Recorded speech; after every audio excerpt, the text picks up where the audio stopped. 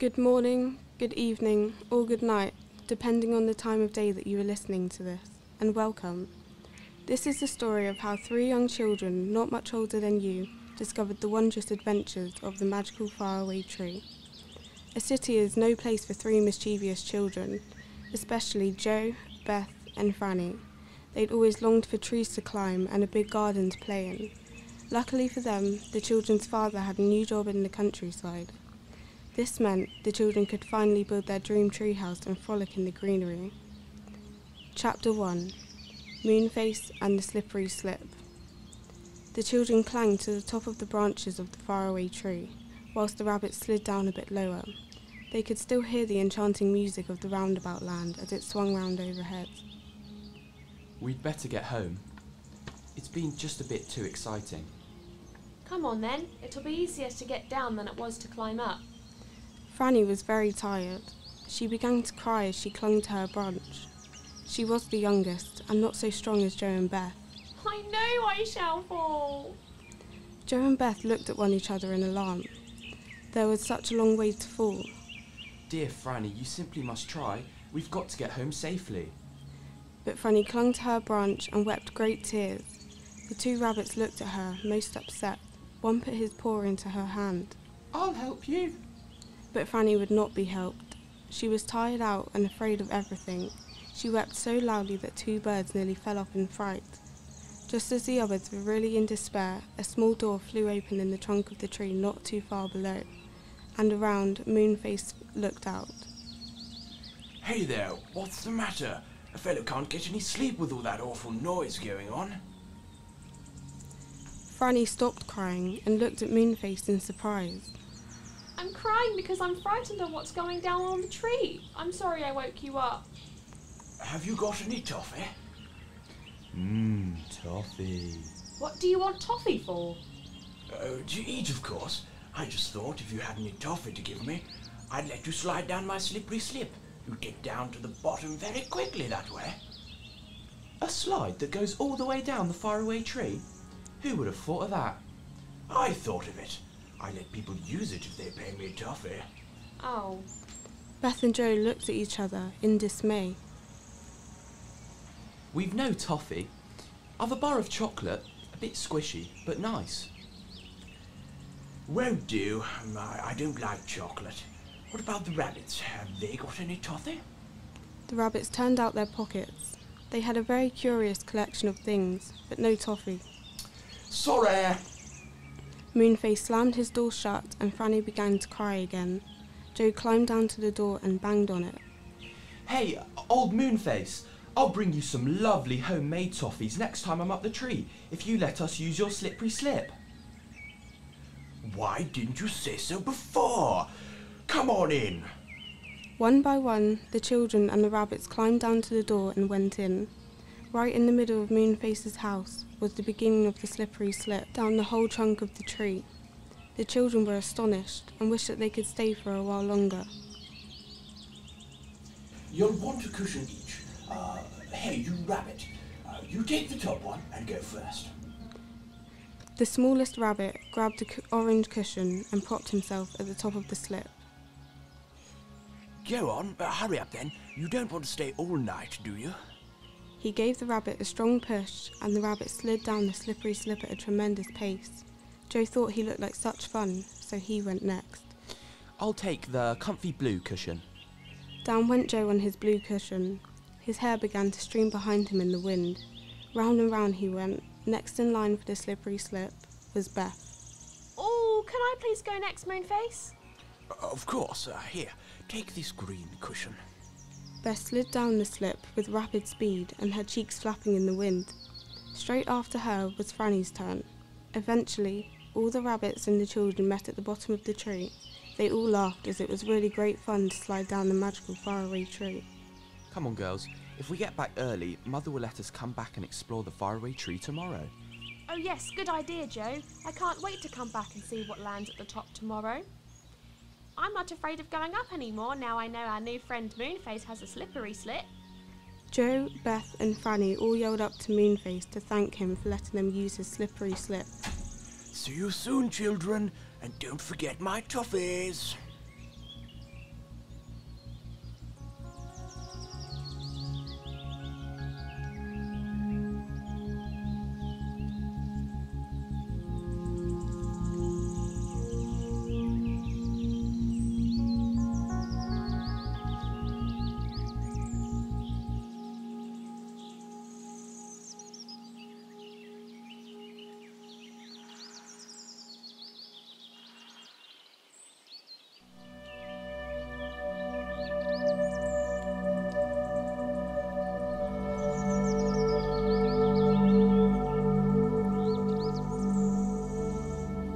Chapter 2.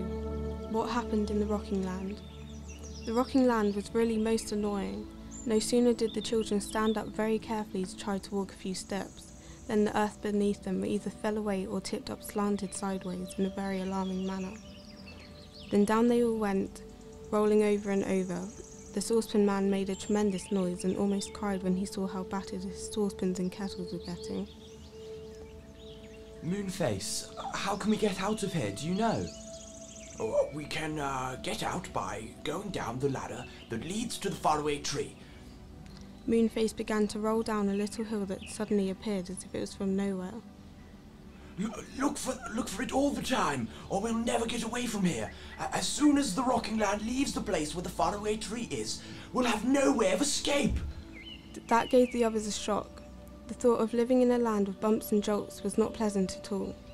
They all began to look about for the hole which they had come to the Rocking Land. Soon the earth began to do something very different. It heaved up and down very quickly as if it were breathing very fast. When it heaved up, it threw the children and the others into the air. When it breathed downwards, they rolled into holes and stayed there. It was dreadfully uncomfortable. I'm getting awfully bruised. For goodness sake, let's find a place on this land where it's not quite so fidgety. I think we must be on the worst bit. As soon as the earth stopped heaving about, they all ran hard to where wood grew. And there, just inside the wood, they saw a shop. It was a surprising thing to see in the Rocking Land. So surprising, in fact, they all just stopped and stared. What does it sell? You don't feel well? I don't either. I feel as if I've been on a ship in a very rough sea. I said, what does the shop sell? No, I didn't hear a bell. Joe gave up. He looked hard at the shop. It was just a tall, wide stall, with a tiny house behind it. No one seemed to be there, but smoke rose from the chimney, so someone must live there, Joe thought. Come on, take hold of each other's hands so that we can keep together. We'll go and see this funny shop and see if we can get some help. They walked up to it. The stall was piled high with cushions of all colours, each one with a rope tied to it. How funny! Cushions with ropes. Who in the world would want to buy cushions here?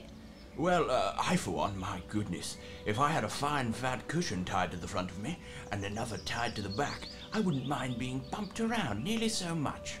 Oh, of course! That's what the cushions and ropes are for. Let's buy some. We won't get bruised anymore. Just then, a sharp-nosed little woman with cushions tied all around her came out of the tiny house and looked at the children. She even had a small cushion tied to her head. Oh, how she did look funny. Franny giggled. She was such a dreadful giggler. The woman looked cross as she glared at Franny. Do you want to buy my cushions? Yes, please. How much are there? 5 silver pieces of money each. That's much too high of a price. I only have 1 silver piece. Have you got any money, saucepan man? No, I don't sell honey. Money! Money, money! Oh, money? Yes, I've plenty in here. But the round leather bag was empty. Oh, my money must have fallen out when I rolled about. There's nothing left. The children had no money at all. The sharp-nosed little woman shook her head when Moonface begged her to lend them some cushions in return for his silver piece. I don't lend anything. It's too bad, mean old thing.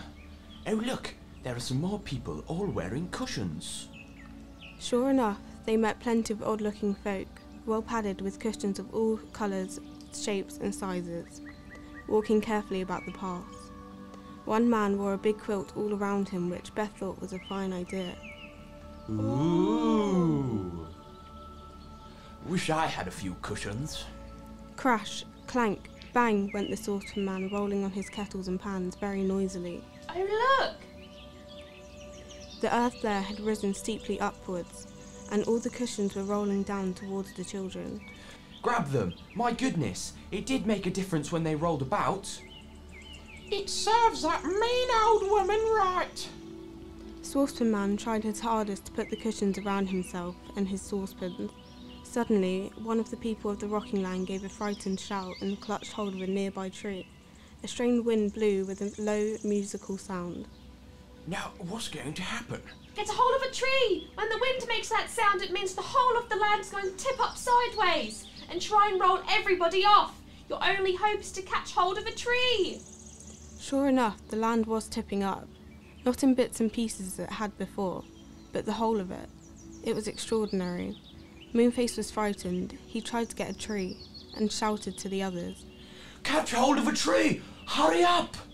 But not one of them could, for they had left the wood behind them and they were now in a field. Slowly and surely the land tipped sideways and the children, the Moonface and old Saucepan Man began to roll downhill on their cushions. They were not bruised, but they were very much frightened. Suddenly, Moonface disappeared as if he'd rolled off the land. I say, everyone! I've fallen down the hole to the ladder that leads to the faraway tree, quite by accident. I'll throw my cushions up through the hole so you'll know where it is. Roll to it if you can, but hurry! Then the children and the Saucepan Man saw 2 cushions appear, and they knew where the hole was. And sure enough, one by one they plopped down the hole, all finding themselves and their cushions back on the ladder of the faraway tree. All except the Saucepan Man and poor Franny. Oh, quick, quick, quick! Get in, Saucepan Man! Poor Franny will roll right past the hole if you don't hurry up! If Franny had missed the hole, she would roll right past and couldn't possibly circle back as it would be uphill. The Saucepan Man quickly grabbed Franny's rope from her cushion and tied it to himself. They then both fell straight through the hole to a warm welcome from the others. Thank you so much, Saucepan Man. I would have hated to be stuck in the rocking land. Thank goodness you found the whole Moonface. Yes, indeed. That sure was an adventure. But we should get back to Mother. We don't want to worry her. Very good idea, Joe. Come on, Franny, let's get home to Mother and Father. Bye, Moonface. Bye, Saucepan Man. Yes, bye, children. Take care of little Franny. Bye, children!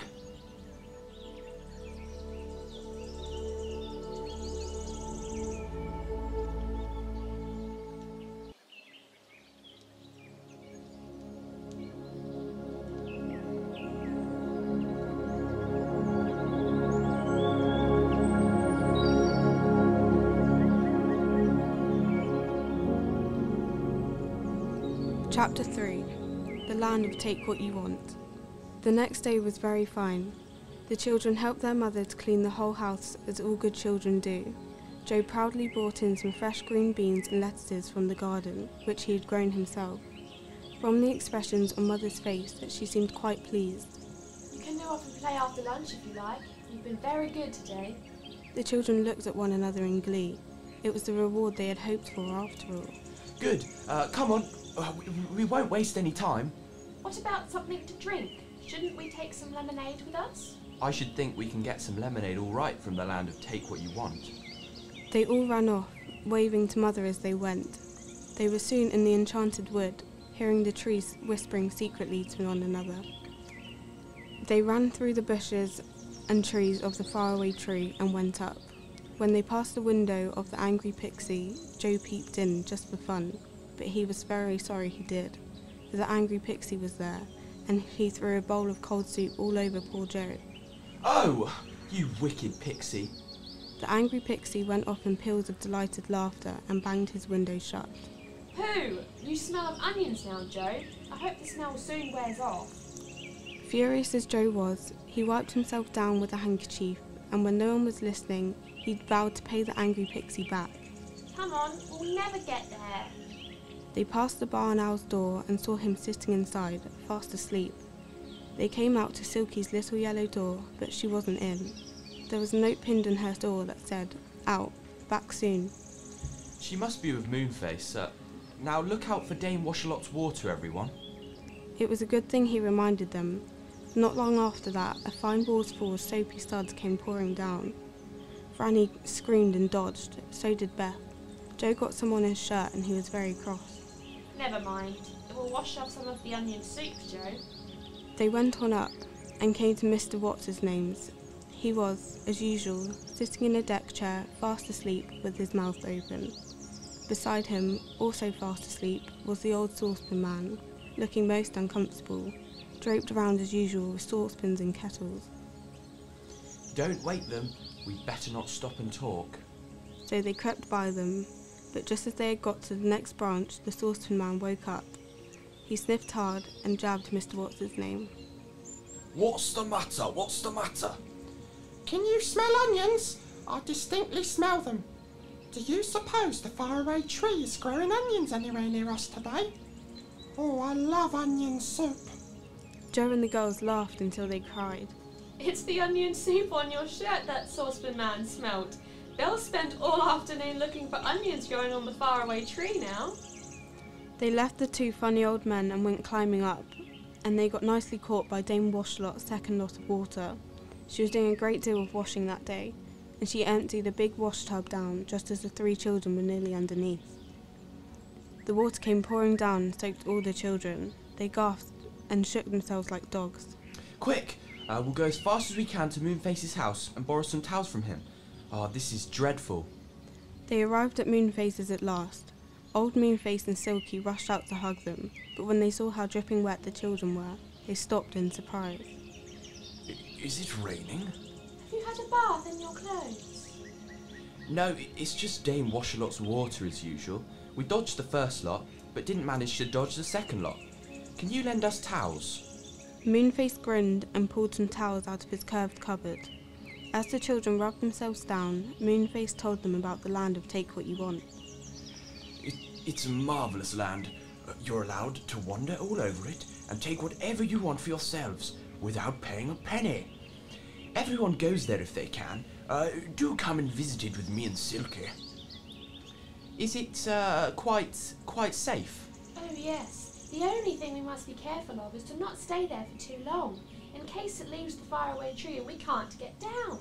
But Moonface says he'll sit by the ladder and give a loud whistle if he sees any sign of the land moving away. Good. Well, there's plenty of things we want, so let's go now, shall we? They all climbed up to the topmost branch of the great white cloud. The ladder led through the hole as usual to the land above. One by one they climbed it and stood in a strange country above the magic cloud. It was indeed strange. It was simply clouded with things and people. It was quite difficult to move about. Animals of all kinds wandered here and there. Sacks of all sorts of things, from gold to potatoes, stood about. All sorts of the most wonderful fruits and vegetables were everywhere, and even things such as chairs and tables were found just waiting for anyone to take them. Good gracious. Can we really take anything we want? Anything? Look at those gnomes over there. They mean to take all the gold they can find. The children looked where Moonface was pointing. Sure enough, there were 4 gnomes hauling at the sacks of gold in sight. One by one, they staggered off to the ladder with them and disappeared down the faraway tree. Other fairy folk hunted for all different things they wanted: dresses, coats, shoes, singing birds, pictures of all kinds. As soon as they found what they were looking for, they rushed off down the ladder in glee and slipped down it. Moonface found it fun to watch them. The others wandered off, looking at everything in surprise. Do you want a fat lion, Joe? No thank you. Well, what about a giraffe? I believe they make fine pets. You believe wrong then. Nobody in their senses would want to keep a giraffe as a pet. Oh look! Do let's take a clock back home. No thank you. We know what we want, and we'll take that and nothing else. I think I should like a clock. What about this one? It's very nice and smiley face and has 2 feet underneath. It's lovely. It wants to walk. Oh, do let it, Silky. I've never seen a clock walk before. Silky put the clock down and it trotted beside them on its big flat feet. The children thought it was the funniest thing they had ever seen. Silky was very pleased with her new clock. It was the kind that chimed every hour on the hour, and sometimes in between too. It had to be wound up with a key every night to keep it ticking. Just what I've always wanted. I shall keep it in the back of my room. You don't suppose it will stay there, do you, Silky? It will wander round and poke its nose in everything you're doing. And if it doesn't like it, it will run away. The clock suddenly climbed cheerily, making them all jump. It stopped walking when it chimed, but it ran after the children and Silky again soon after. It really was the most extraordinary clock. Now we really must look for what we want. Are those hens over there, Beth? Yes, they are. Good. Come along and we'll get them. Oh, this really is a lovely land. I'm so glad we came. What fun it will be getting everything we want. But I do wonder what Mother will say when we get home.